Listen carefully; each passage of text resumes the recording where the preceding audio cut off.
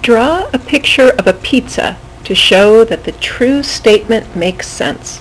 So the true statement that we're given is that 6/8 is the same thing as 3/4. So we want to create kind of a visual of what this would look like. So our first fraction, 6/8, is telling us that if we have a pizza, we're talking about dividing the pizza into 8 equal parts. The denominator tells us how many parts there are altogether, how many equal parts.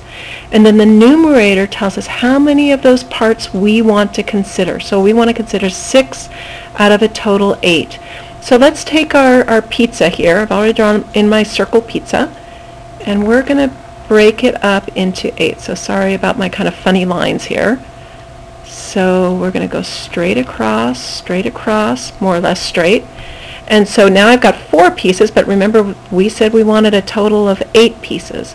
And so we're going to keep breaking it up. So again, we're going to go through the center that way, and then we're going to go through the center the other way. And again, we recognize that we're kind of using, sort of lame tools here, but we can see we basically have a pizza cut up into 8 equal portions. So if I'm considering 6 of those 8, let's shade in 6/8. So there's 1, 2, 3, 4, 5, 6 eighths. So those are the pieces that I'm considering for my 6/8. Now if we take a look at 3/4, well, we can use the same lines for thinking of 3/4. We're just not going to use as many of them.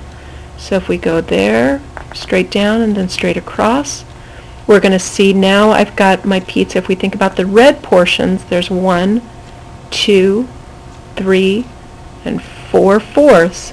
And if we want to think about 3 out of those 4 pieces, here's one of those fourths, and here's another one. There's 2 of the fourths, and then here's the third fourth right here. And so notice exactly the same portions of my pizza have gotten shaded.